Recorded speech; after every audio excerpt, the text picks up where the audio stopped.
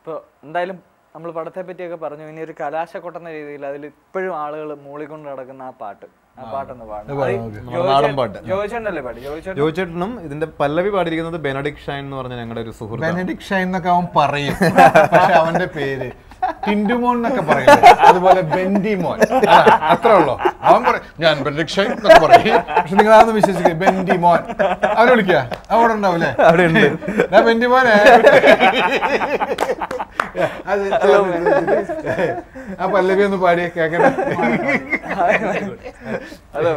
Benedict Shine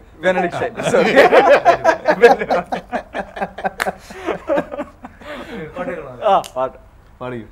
പണ്ട് പാടവരമ്പത്തിലൂടെ ഒരു ഓലക്കുടയുമെടുത്ത് ചെറുഞാറു നടന്നൊരു കാല് തന്നു ഓടി നടന്നൊരു പെണ്ണെ, കയ്യിൽ കരിവളയിട്ട് കണ്ണിൽ കൺമഷി കൊണ്ടുവരച്ച് പിന്നെ വാർമൊടിയൊക്കെ വിരിച്ച് നല്ല ചേലുള്ള പാവാടയിട്ട് ആ തോട്ടോരത്തുള്ളൊരു കൈതോലക്കൂട്ടത്തിനോരത്ത് നിൽക്കുന്ന ൽമരത്തിൽ ചോട്ടിലിരിക്കണ ദേവിക്ക് ചാർത്തുവാൻ പൂകൾ കൊണ്ടുപോയോ പെണ്ണെ, പൂകൾ കൊണ്ടുപോയോ.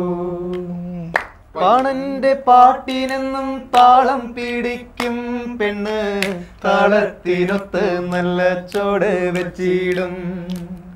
പാടത്തിൻ്റെ ഓരത്തവൾ എന്നും ഇരിക്കും തെച്ചി, പൂവ് പറിക്കാനായി മെല്ലെ നടക്കും. പൽക്കാരൻ പയ്യനെ കാണാൻ വാഗമരത്തിൻ മറവില് നിന്ന് ആരുമറിയാതെ അവളെന്നും മെല്ലെ നോക്കിയിടും, പിന്നെ പുഞ്ചിരി തൂകിയിടും.